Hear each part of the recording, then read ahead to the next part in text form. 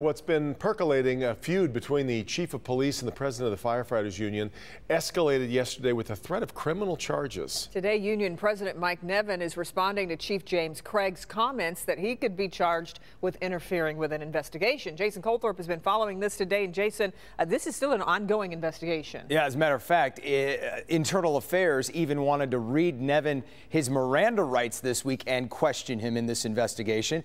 He and his attorney declined. Today they spoke openly, though, about why he thinks this investigation is simply payback. We cannot get to where we need to be expeditiously to serve the public. And I call bull. A familiar and blunt refrain from Detroit Fire Union President Mike Nevin.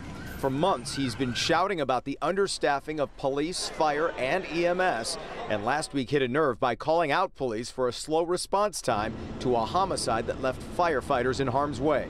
Scout is en route engine 34. They were unable to provide an ETA after multiple attempts. Nevin says the city is lying about its crime statistics, reclassifying them in different categories to make the city seem less dangerous. I am not going to lollygag along and play footsies with an administration to create a false narrative that everything is fine and dandy in the city of Detroit when it is not. They're trying to silence him.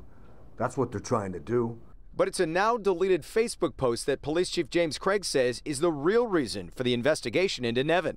To not only undermine a criminal investigation, in this instance homicide, but it also can and does put a witness to a homicide in harm's way. Nevin says even jail won't shut him up.